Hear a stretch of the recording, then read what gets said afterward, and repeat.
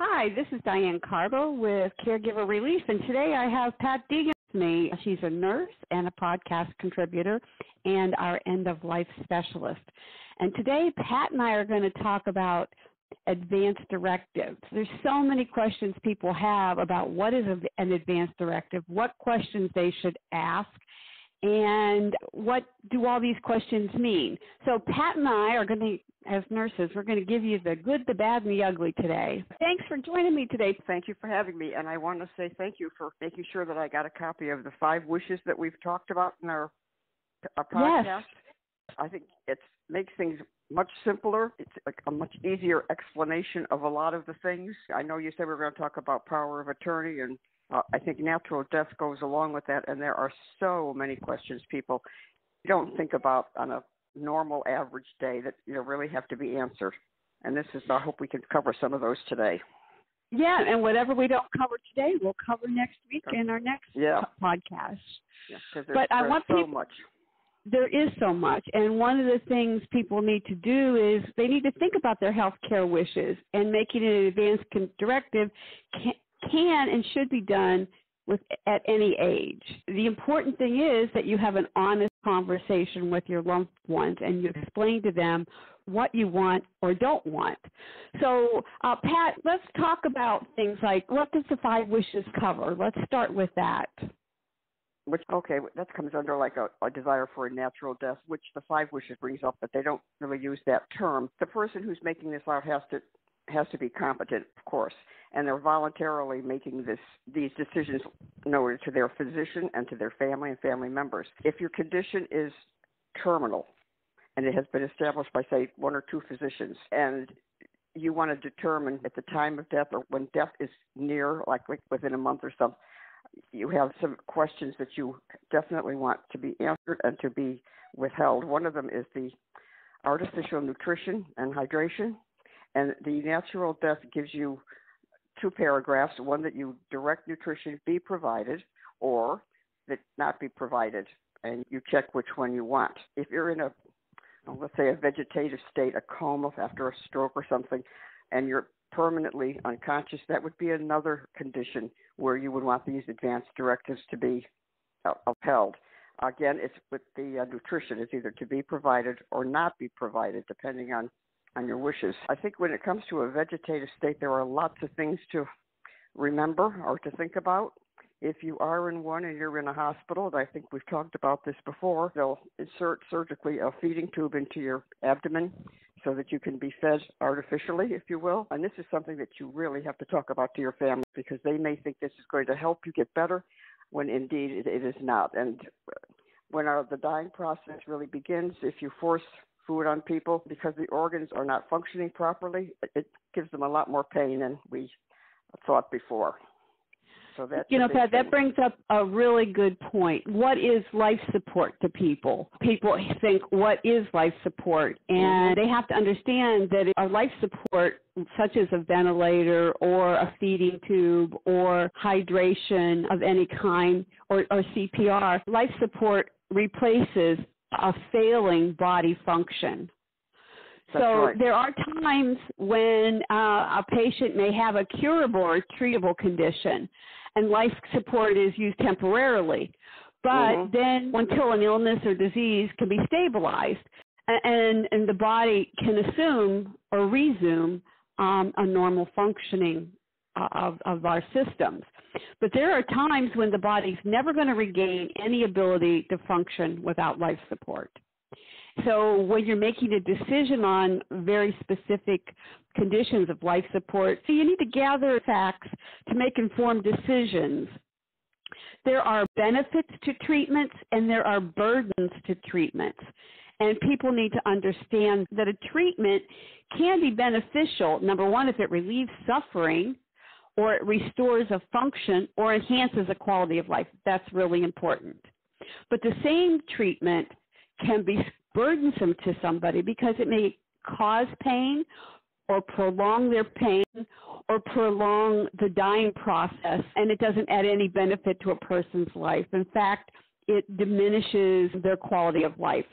So when a person decides to decline life support or accept life support, it's got to be on a very deeply personal level. It's important that you gather information about specific treatments. You understand why the treatment is being offered and how it will benefit your care. So let's talk about the different treatments.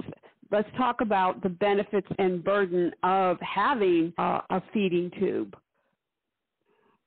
Okay, and I think a lot depends on if the patient is going to die at home or die in a nursing home, or if they're going to stay in the hospital for a very short term. There's a lot of care to a feeding tube. It has to be flushed after they eat. And as I said before, depending on how much liquid they're getting via the feeding tube, can make the patient extremely uncomfortable. And then you have to worry about the digestive process, the elimination process. All these things people just do not think about. All they're thinking about is, how can I make my loved one happy or better, and they're not thinking of the total picture of what happens in the dying process, number one. Exactly. If they're going to be placed in a nursing home, because let's face it, with today, all the corporates think of the bottom line, and they're not going to keep someone in the hospital just to have a feeding tube. So then you're sent to a nursing home. Now, the question is, how long do you want to be in a nursing home? Do you want to be a burden to your family? I mean, I look at it very cynically because I've seen too much. But that's another question. Does somebody want to be in a nursing home for 6 months, 9 months, or forever until they decide to pull the tube? Yes. I do too. And one of the things people don't understand is there may be some minor discomfort when they have this tube inserted. Your digestive system, especially with feeding tubes, causes diarrhea so much, so many patients. Mm-hmm. And it causes skin breakdown and pressure sores. And then you've got possible infection and skin irritation at the feeding tube site that occurs. Because when you're in this debilitated state, people don't understand that you're already immune compromised. So even with the artificial nutrition, you're still not up to par with stuff. Exactly. And people don't understand that there's a real high risk of aspiration. So a person has to think about, they have to sit up, and they can't be laying down when they're having a feeding tube, because if they regurgitate the stomach contents, it gets sucked into the lungs, and then we have a definite increase in hospitalizations due to pneumonia. Exactly. Very well said. Thank you, Diane. And then I think you got to think, if the patient is this poor, are they on oxygen? And that's another ball game. Now, of course, today they can have concentrators that the patient can walk around in the house or get in a chair, and a little concentrator goes along with them. But just the oxygen alone people worry about, because if there are smokers in the house, they just can't come in. It can't be done. There's a lot of things people have to think about that they just don't when you're happy, living well, and healthy. And these are the things I think we're trying to promote. But I wanted to talk about harvesting organs, if you don't mind. I would love to hear about that. I think people need to hear about that. Well, I think so many people have donated, say, their eyes when they die, and they have the motor vehicle that has a place on your license if you're an organ donor. And I think that's been the accepted vote. Oh, yes, the eyes are fine. But when someone comes into an emergency room with a fatal injury, it is so difficult if there isn't anything, or they might have said, be an organ donor. I had the privilege, when I worked at the trauma hospital, of being involved with harvesting organs through it. It's a national network. And it is so sad, because you don't want to approach the family, because they are in such chaos themselves because of this terrible tragedy. But I think there's so many misconceptions about how we, the hospital, was going to treat the body, because the patient, in all intents and purposes, has died. And I just need to reassure people that it is done with the most dignity. It is just like somebody going to the OR to have an appendix out or what have you, except that we're taking the eyes, if that's what it was, and if they said everything that can be used, the lungs, the kidneys, the body is restored just like it would be if it had surgery, and can have an open casket. There is no way that the organs had been donated unless the family said so. And I think a lot of people think that we just don't care, the patient's dead and we'll do it. But that's not the way it is, at least not where I had worked. And that's a good point. If you still have something that is working and it could benefit somebody else, that's a very positive thing. Absolutely. It's a way of keeping the memory of your loved one alive by helping somebody else. Yep. And I think that's a great point to make. I also... or no, if you've watched any television, at least recent months and years, you'll see somebody that's going to meet the person that got the other person's heart, and they feel the heart, and it's so good for them because they feel part of him is still alive. And those are the good benefits. Yeah. Now, let's talk about putting a person on a ventilator. You have to really consider, do you put a person on a ventilator or do you not put them on a ventilator? And what are the ramifications of that for the family? I have to tell you, I did rehab nursing, and we had a lot of young people put on ventilators. It's a difficult thing to do. So let's talk about that a little bit, Pat. You and I both have seen the good, bad, and ugly about that as well. Yeah, we certainly have. And I think just with recent things with the COVID, the amount of people that were put on ventilators, they were elderly or they had significant other conditions, not just the COVID. Generally speaking, and there are exceptions to every rule, somebody, they'll say post-operative after having surgery might be put on a vent, but it's very short term, like maybe 1 or 2 days to give the body and the lungs and everything a chance. And then they start to wean the person off. And this is a good time that they might ventilate just so that he has enough oxygen so that the brain can still function. But taking him off might take a day or something, and then nothing happens. The patient starts to breathe on his own. That's one place where an intubation would be good. In the emergency room, we used to see them. We weren't sure what was wrong with them. When they came in and it was just massive, they would intubate them because they couldn't breathe on their own. Let me see, I cannot tell you how many people I have seen in their 80s and 90s that have been on mechanical ventilation. And it just really breaks my heart to see it. Usually it's irreversible respiratory failure because of an injury to the spinal cord or maybe a progressive neurological disease. I have seen people that have had long-term mechanical ventilation, and they do have some quality of life. But for the dying patient, mechanical ventilation often just extends the dying process. And it's very irritating. It irritates the windpipes and all that stuff. If they are, we'll say, semi-alert, they can't really talk on a ventilator. It's very difficult for them. And they really struggle. They really do. And families, for some reason, either choose not to recognize this because the person is alive, but eventually they realize, I hope, and most of the time they do, that it really is something that is just keeping them alive, and that's all. And if they just let him go, he's a lot more comfortable. There are some family members, and I see this on Facebook all the time, Pat. There's actually groups where hospice killed my family member. People don't understand that mechanical ventilation or even feeding tubes prolong pain. I have seen family members just not be able to let go. They just are not able to let go. And they're not ready. No, they're not. And they're not ready. And there are skilled nursing units that are nothing but patients on ventilators. Yes. It's hard because you can keep somebody at home with a ventilator, but it's a lot of work, and you have to worry about so many things like 24-hour care, turning them every 2 or 3 hours, because if they're on a ventilator, most likely they're not able to do that themselves. Then you have the problem of skin care and breakdown. The thing with a ventilator is it doesn't improve the underlying condition. It just to supply oxygen to the body. I think at a time like this, some people just have to be able to make sure that they discuss, if I can't breathe on my own, or I can't eat on my own, or I can't return to a quality of life that's acceptable to me, please don't extend my life. Yeah, that's so true, because again, like you said earlier, the people are being selfish because they don't want to lose them, and they haven't had the time sometimes to accept the fact that their parent or loved one is in the process of dying. So, do everything that you can to help them, but you're not helping them really. It's just prolonging the difficulty for them.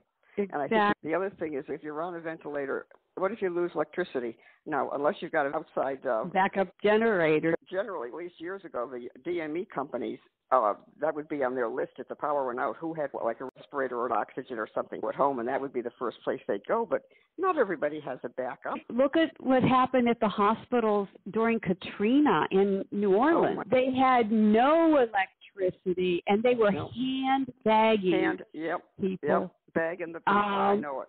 Begging the people, trying to keep them alive, and it just breaks your heart to know that people are struggling. And I think this is why it's so important to have early and often discussions about end-of-life issues. Again, I'm telling people, what you want at 20 is not what you want at 30, 40, 50, or 60. Yep.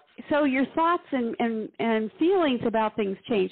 So it's important that people realize that you can put in an advanced directive in place, but I think it's important to revisit it and revisit it often, at least yearly. But if you're a person that procrastinates, at least every 10 years, where when you change a decade from 20 to 30 to 40, because as you age, you start to experience health issues, chronic illnesses. You're diagnosed with cancer or breathing problems like COPD, heart problems. Here's a perfect example. People that have pacemakers or defibrillators, they have to make that decision. When do they want it to be turned off? Because do they want to be zapped? We talked about in one of the previous podcasts about the DNI, do not intubate. People have a hard time, family members have a hard time. What do you mean we're going to turn the pacemaker off or the defibrillator off? You know, do you want that person's heart to continue? I've seen people say, if a time comes, I want a do not intubate order because I don't want my life sustained. If my heart's not working and it's only by artificial means that I'm staying alive, then please don't intubate me. Yeah, I think people tend to forget it's the quality of life that's left, not the quantity. And I think over and over again, if someone doesn't want to be hooked up to something and they're restricted in all their daily activities, to them that might not be living, and they would just as soon be gone because there's no quality of doing the things that they want to do or are capable of doing.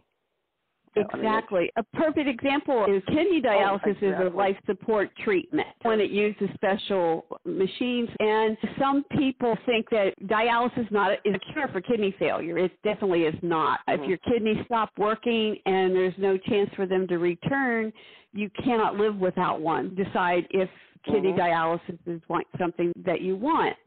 Now, the thing with kidney dialysis is such a commitment of time. It's 3 or 4 days a week of sitting 4 to 8 hours every week. And for many people, the benefits of that dialysis and the quality of life they experience as a result outweighs the burden. But for me, I would be like, no way, Jose. No, me too. No, I don't want to sit.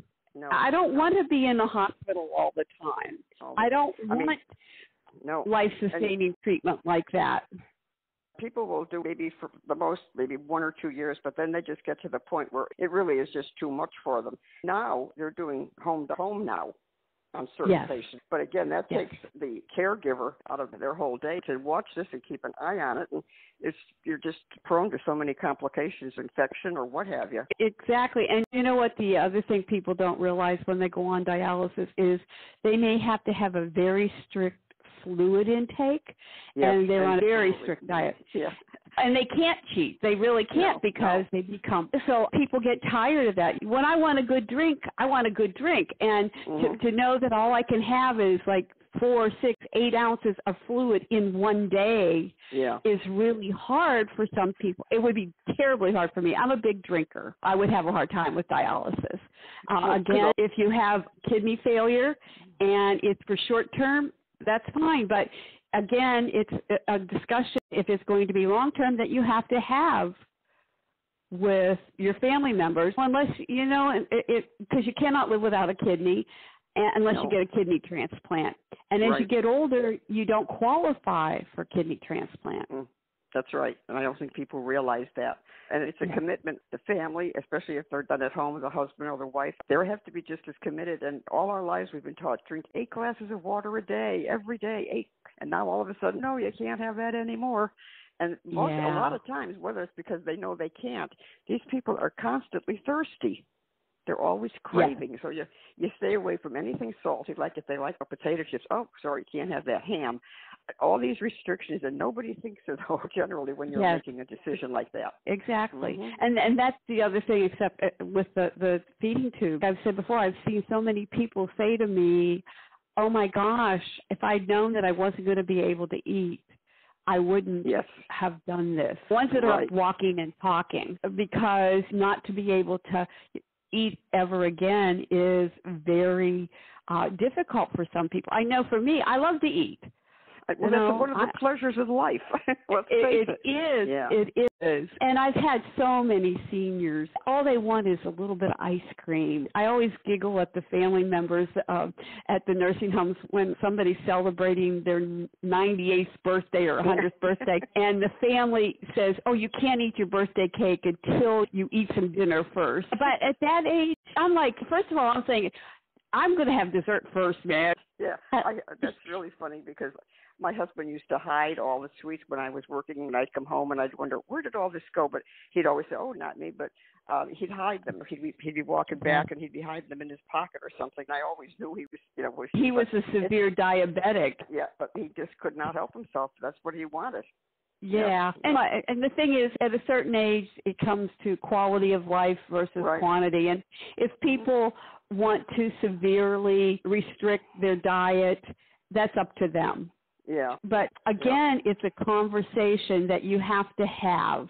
It with everybody, your family members, your healthcare providers, your specialists. These are conversations that you need. We've talked about the life support and common life support things. We're talking about the living will and advanced directives, but I would like to touch base on what a POLST is, the physician-ordered life-sustaining treatment. Yeah. Mm-hmm.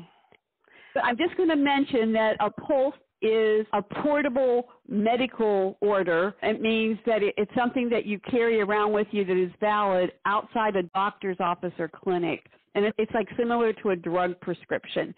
And it's a process that's part of advanced care planning. It's something else that you have to have a conversation. But that's something we're going to definitely cover at another time. But I think that we've done pretty good today as far as discussing all the issues in regards to end of life. I will say that we will be discussing the importance of end of life curative versus palliative care and hospice in the future. Mm-hmm. Okay. I think those are issues that we're going to need to discuss. But again, I just want to reiterate to everybody that I hope we help you answer the difficult questions and that you'll check out Caregiver Relief website to learn how to make choices in regards to hydration, nutrition, and breathing for those advanced directives as you age. Pat, I'm going to end today with saying thank you very much for being here. I'm going to my caregivers, remember, you are the most important part of the caregiving equation. Without you, it all falls apart. Please practice self-care every day. Be gentle with yourself because you are worth it. And next week, Pat, I think we'll talk about POLST and some hospice and palliative care issues. Okay, that'll work. All right.